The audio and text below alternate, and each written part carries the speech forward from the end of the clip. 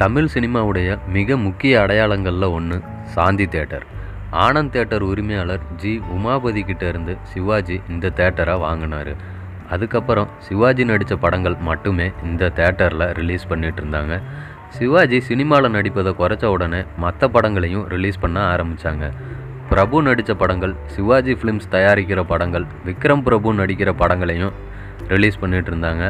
ரஜினி நடித்த சந்திரமுகி படம் 800 நாட்களை தாண்டி ஓடினதும், சிவாஜி நடித்த திரிசூலம் 1 வருஷம் தாண்டி ஓடினதும் இந்த சாந்தி தேட்டரில் தான். ஒரு காலத்தில் வெளியூர்லேருந்து சென்னை வர்ற ரசிகர்களுக்கு சிவாஜியுடைய சாந்தி தேட்டர் ஒரு டூரிஸ்ட் ஸ்பாட்டாகவே இருந்துச்சு. காலத்துக்கு ஏற்ப தேட்டரில் பல மாற்றங்களை கொண்டு வந்தாங்க. குளிர்பதன வசதி, நவீன ஆடியோ சிஸ்டம், சொகுசு இருக்கைகள், எடுப்பான முகப்பு தோற்றம் அப்படின்னு பல மாற்றம் கண்டது இந்த சாந்தி தேட்டர்.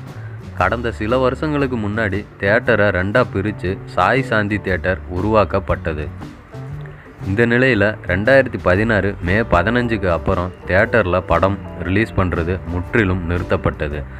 தேட்டரை இடிச்சிட்டு வணிக வளாகத்துடன் கூடிய தேட்டர் கட்டப்பட இருப்பதாக பிரபு முன்னாடியே தெரிவிச்சிருந்தார்.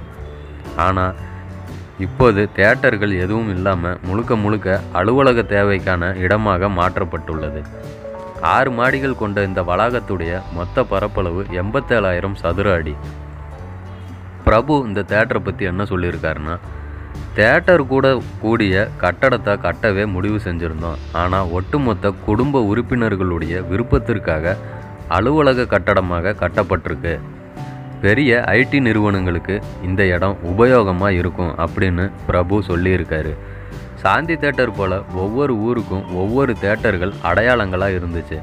ஆனால் இன்றைக்கி சினிமா இருக்கிற நிலையில் தேட்டர்கள் நடத்துவது ரொம்பவுமே கஷ்டம் அப்படிங்கிறத சிவாஜி குடும்பத்தினர் நல்லாவே உணர்ந்து இந்த முடிவை எடுத்திருந்தாலும், சென்னைக்கு அடையாளமாக திகழ்ந்த இந்த தேட்டர் பல சினிமா ரசிகர்களுக்கு நிச்சயம் ஏமாற்றத்தை தான் அளிக்கும்.